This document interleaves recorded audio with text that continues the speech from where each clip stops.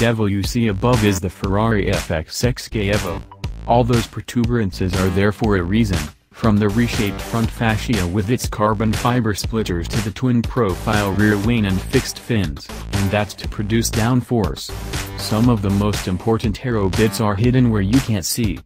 Vortex generators affixed to the belly of the beast and a massive rear diffuser help suck the FXX K Evo to the track. A path of air travels from the hood, over the canopy, and ultimately to the rear wing, all in an effort to optimize flow and increase high-speed stability. At 124 miles per hour, says Ferrari, the bits and baubles push toward the earth with 1,411 pounds of downforce.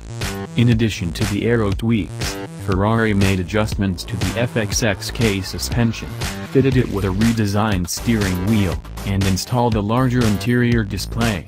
Owners of previous FXX K models can opt to have these upgrades added to their cars, and a limited number of new Evos will be produced.